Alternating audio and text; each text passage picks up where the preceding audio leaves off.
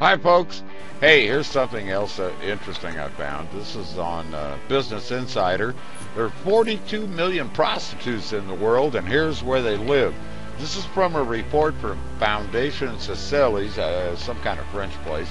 It shows a map of the countries and how many prostitutes live in each and one of them. Like you got 1 million there in America and 18 million in China. Then they have another map here where they show the hot spots for sex. I have noticed they didn't really correlate, but it's just interesting. Jezzy, I got you on the line. What do you think of this?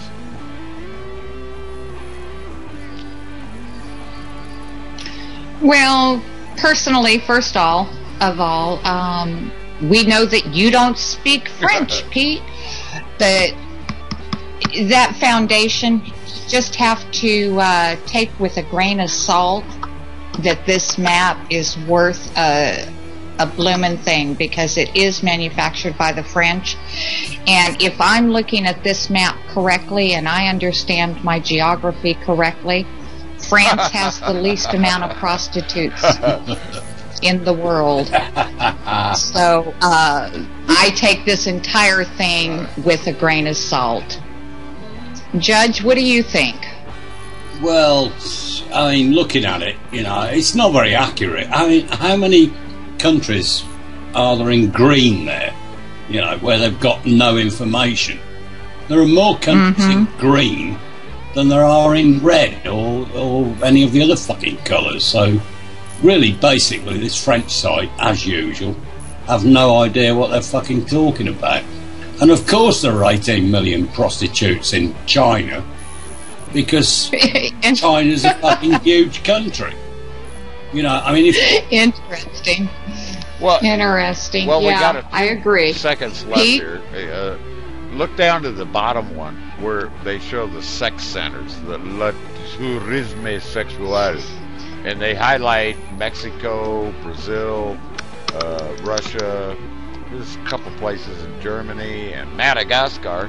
For some reason, it's a 4-star prostitute heaven. What do y'all think of that map? Jezzy?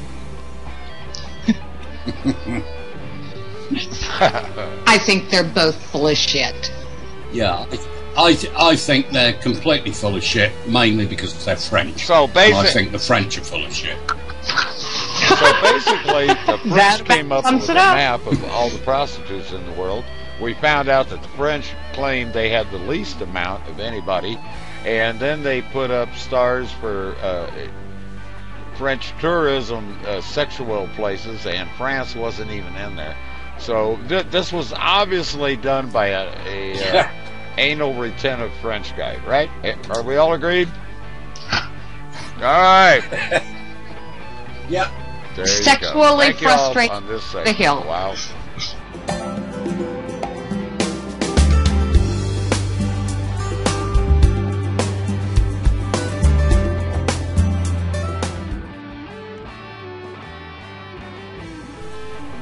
Okay, on to the next thing, and this is Cottonelle. They're a big manufacturer of toilet paper here in America. I don't know about the rest of the world, but they've got an advertising campaign out there now where they want you to back up your toilet paper in a fancy floral can. Here's the ad. Watch.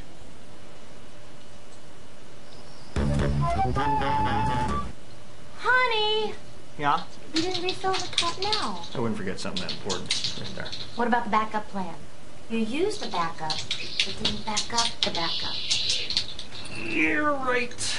Yeah. When toilet paper is this nice? You back it up. That's right. Back it up. Back it up, back it up, back it up, back it up, back it up, back it up. Take care of your Cottonelle toilet paper with the Jonathan Adler roll cover. Okay, so the roll cover is available for purchase from them. And I just find it, a little odd that they're trying to tell us how to store our toilet paper. Judge, have you ever really wondered about how to store your toilet paper in a can? I don't really need to store it in a can, as you put it, or as they put it, in fact, because it comes in a very nice. I buy these large ones, so we get 24 rolls, and they come all covered in plastic. And why the hell do you need to? So I've got to buy 24 cans to take out these rolls and put them in cans and take up more room and completely waste my time, basically. Yeah, complete waste of time. It's rubbish. It's ridiculous. Jezzy, what do you think about this whole toilet paper in a can, decorative can idea? I could care less. I put my toilet paper where it's supposed to go. I keep a stand in my bathroom that stacks my toilet paper. I know exactly how much I have at all times. And I don't need a can that I have to twist and turn and find and refill. I just think they needed an advertising campaign and it went nowhere. Yeah, no. I mean, they're trying to get us to change our basic behavior. Everybody buys toilet paper. Everybody uses it. We all know what to do with it. You stock it, you store it, you put it in the closet, you have a stack of it or whatever. You know you got toilet paper. And they're trying to tell us to put it in a decorative can. Thumbs up, thumbs down on this, guys. Thumbs down. Double thumbs down. All right. Well, that's a good little segment. Let's find something else to make fun of.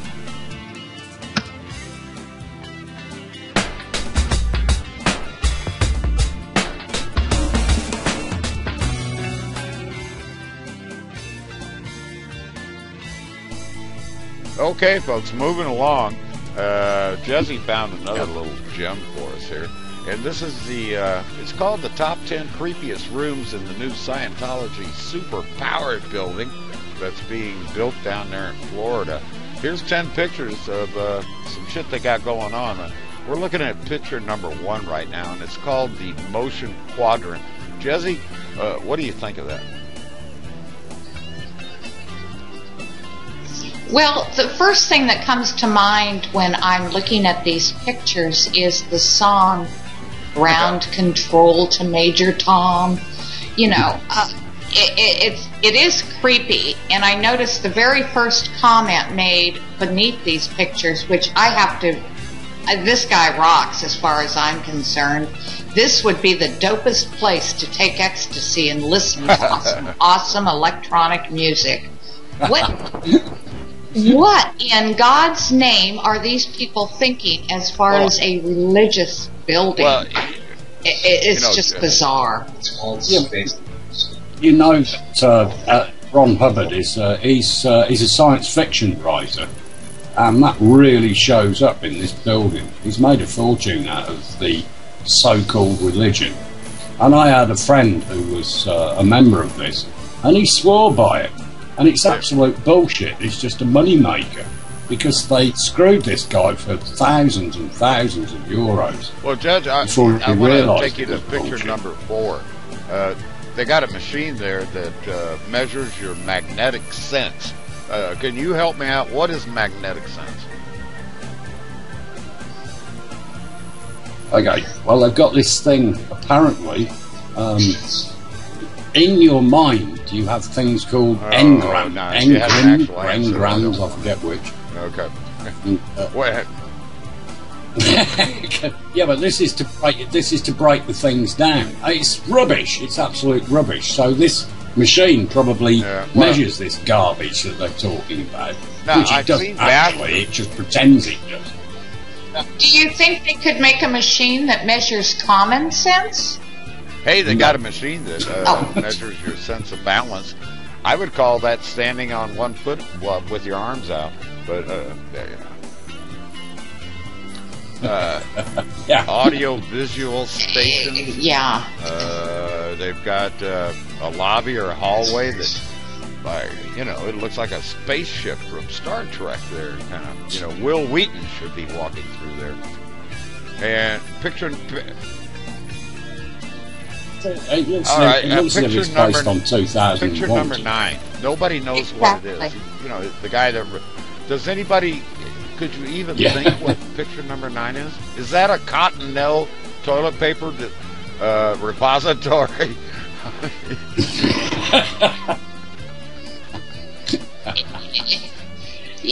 It looks like the luggage Yeah. pickup at any modern airport right. So to me. there's some of the comments. You can all look at it.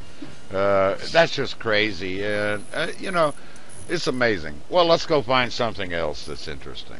Thanks, folks.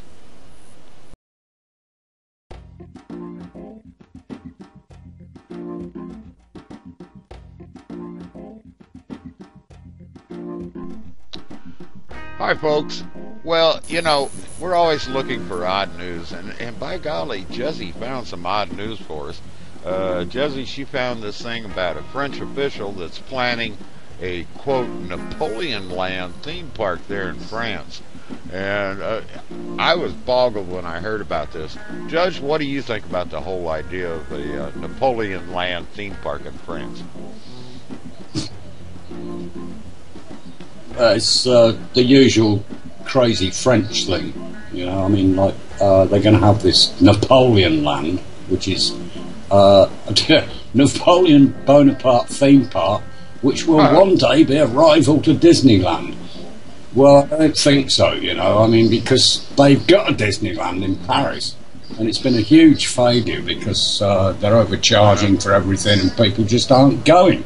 It's cheaper for people to go to America and go to America's Disneyland than it is to travel across the channel from Britain to Paris and go to the very expensive Disneyland. Oh, sorry, yeah, Disneyland that they've got in Paris. So this Napoleon Bonaparte theme park, I can't see it working. What do you think, Joseph? Well, Judge, I mean, I think the guy's onto something here. They're going to have a lot of Napoleon's victories in war, and I think the highlight of the park, is the recreation of the beheading of Louis XVI. They say it's going to be great fun for the whole to family. Take my kids to watch somebody's head being chopped off. Wow. Yeah. Well, folks, we got something else here, folks. All right, let's go find something else out. Thank you all. Thanks, Jezzy, for finding that. And I don't think we're going to be going there, right?